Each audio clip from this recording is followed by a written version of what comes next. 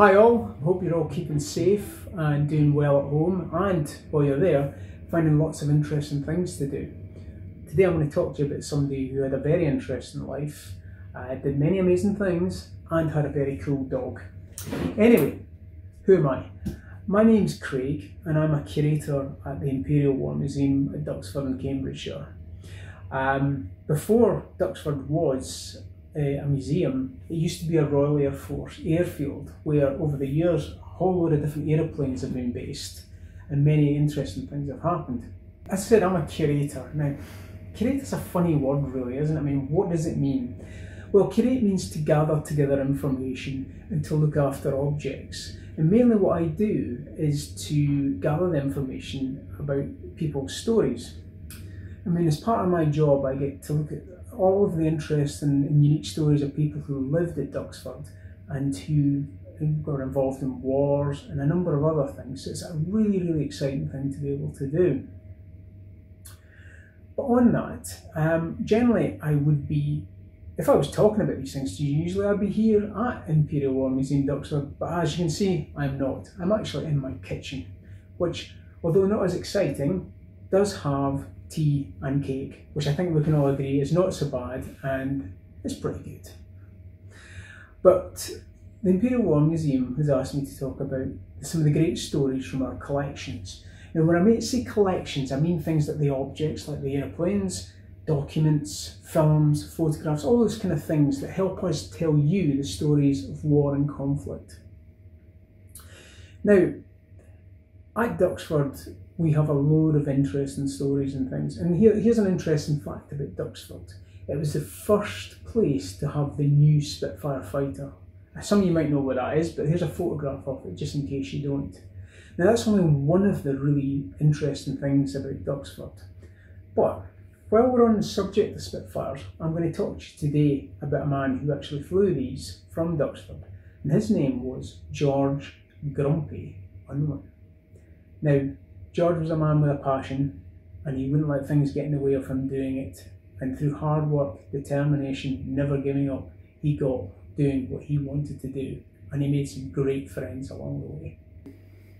Now, Grumpy, that's a pretty interesting nickname, isn't it? And later on, I'm going to tell you how George got that nickname and who gave it to him.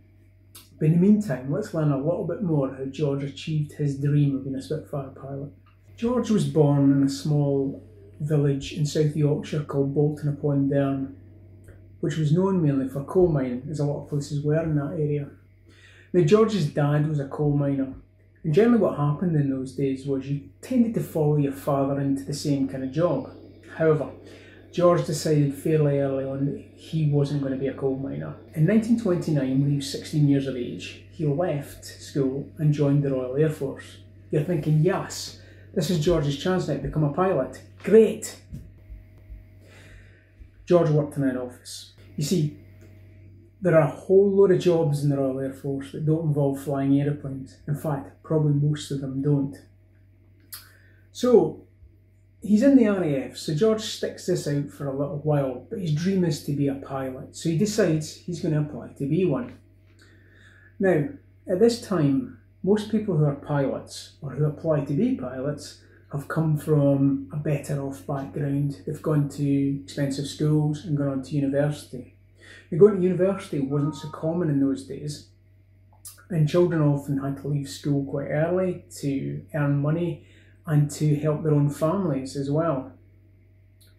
So what you tended to find was most people who applied to be pilots tended to be officers, tended to have come from this better off background. Now, what's an officer, I hear you ask? An officer is just a fancy name for a manager. Basically, you're in charge of a number of people. So pilots, as we've seen, were officers. However, the RAF decided to change the rules, which would allow people like George, who weren't officers, to apply to become the pilots they want to be. Yes, you're thinking, finally George gets to become a pilot.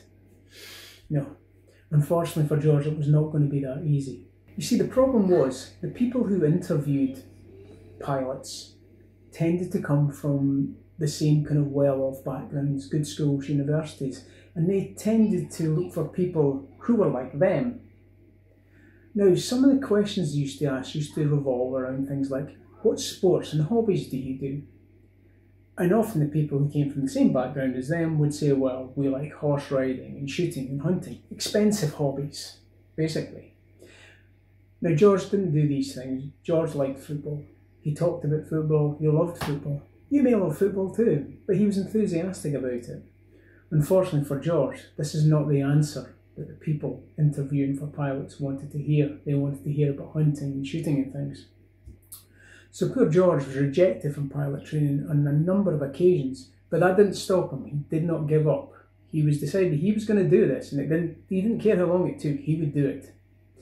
So he did a little bit of research and did something a little bit sneaky here. He found out the kind of answers that the people wanted to hear about horses and things. So the next time he was home in Yorkshire, he met up with a local farmer he knew, and he found out everything he could from him about horses, what kind of horses were, how tall they were, and even got taught how to ride a horse. So the next time he went back to the interview and they asked him the question about hobbies and sports, George talked at length with great enthusiasm about horses. And guess what?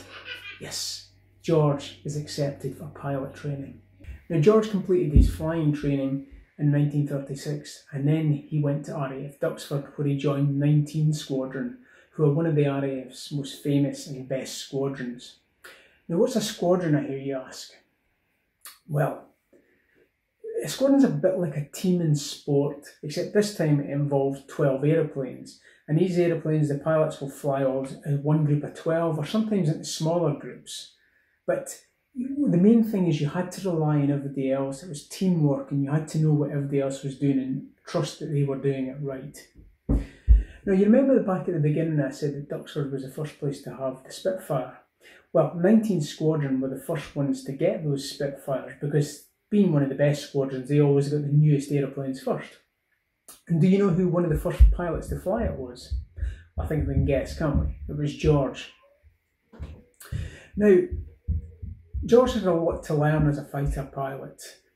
And interestingly, before the war, in 1939, the RAF didn't teach fighter pilots how to do aerial combat as part of a course. That means fighting with other aeroplanes in the air.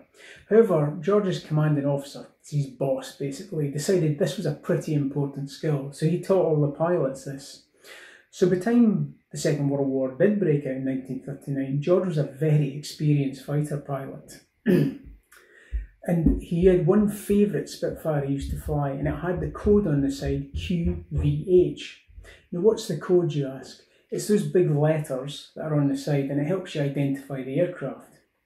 Interesting as well, George loved this aeroplane so much, he actually had a little bit of what was known as nose art painted on it. And you can see that in the photograph. It's basically a cartoon character called Popeye, who was very popular at the time. Now, as I said, not many pilots had this, so it shows George's individuality and doing things his way. Now, for all this training, it doesn't really prepare you for real war. Now, George's first experience of aerial combat, that is fighting in the sky with other aeroplanes, came over a place in France called Dunkirk in 1940. In this first time he'd been up flying against enemy aeroplanes, a German aeroplane attacked him, and he was so amazed by the whole experience, he just froze up and watched what was going on.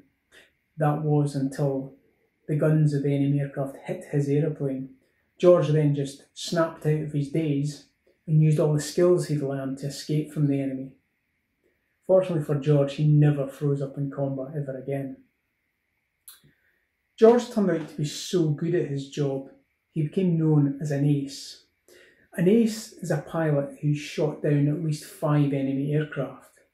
Now, by the end of 1940, during the Second World War, George had shot down 14 enemy aircraft, and that made him RAF Duxford's leading fighter ace.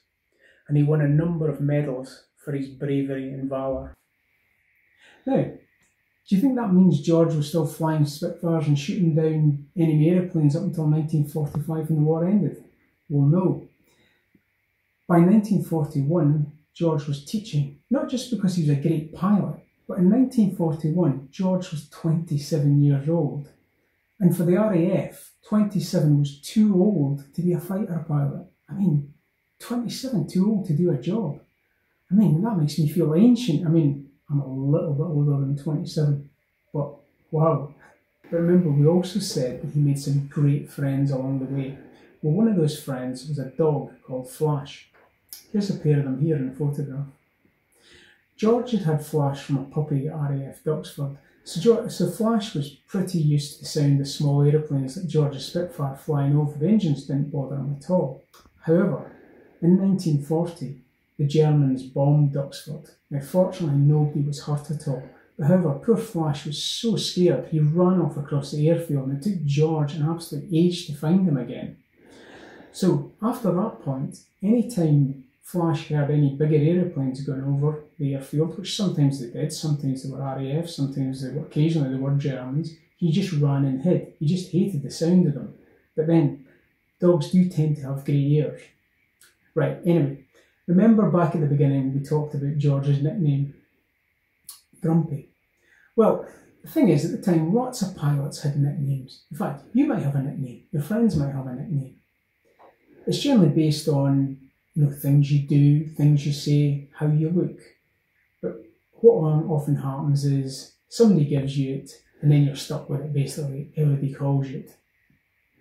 You don't really have a choice. You might well have seen in films how American pilots have these really cool call signs like Maverick and things like that. Well, the call sign actually has a use. It basically means you know who's talking to you. So if somebody's got the same name, you're not confused who's speaking to you. Now, I once spoke to an American pilot and I asked him, well, how do you get these names? He said, well, basically they're given to you by other pilots and they're never usually a good thing. He once told me there was one pilot whose call sign was Vader, as in Darth Vader. Now you might think, wow, doesn't get any better than that, does it? Well, apparently it was given to him because he had a very bad cold one day and he was breathing through his nose and it made him sound a bit like the Star Wars character. But anyway, let me tell you a bit about how George got this nickname he got. George used to fly with a very famous Duxford pilot called Douglas Bader. He was also an ace, and he was famous basically because he was still flying even though he had prosthetic legs. Before the war, he'd been in a flying accident. He was lucky to survive, but he still got back into being a pilot. And another great story of defying the odds and following your dreams. Now, George had been kept awake at night by Douglas, because at night Douglas would often have to adjust his prosthetic legs to make sure they fitted comfortably in the morning for flying, and it often involved a lot of tinkering with spanners and things. And the next day, George complained about this to other pilots that he'd been kept awake by Douglas fixing his legs, and the other pilots just laughed and went, oh, be quiet, Grumpy. And from that point on, the nickname stuck. Well, I hope you've enjoyed hearing about George, his amazing life. So here's a few things I want you to go away and do for yourself. Firstly, why don't you think of a nickname for yourself if you were a pilot? Maybe you might even already have one. The next thing you could do is draw a picture of a Spitfire or some other aeroplane you like. I mean, if you go into IWM's website, there are loads of pictures you can copy there. And when you're there, why don't you draw a bit of nose art onto your drawing and also put your nickname on there, the way that George had with his nose art. Final thing you can do is, remember Flash, George's dog?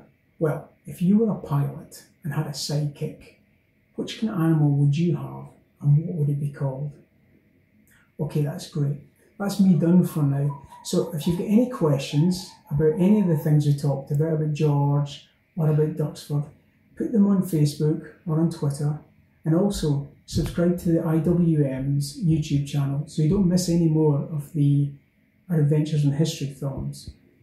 Now, I want you to join us again next week when my friend Claire, who also works at IWM, will be talking about animals at war. But until then, thanks for being here, stay safe, I'll see you soon. I'm going to eat my cake now. Bye bye.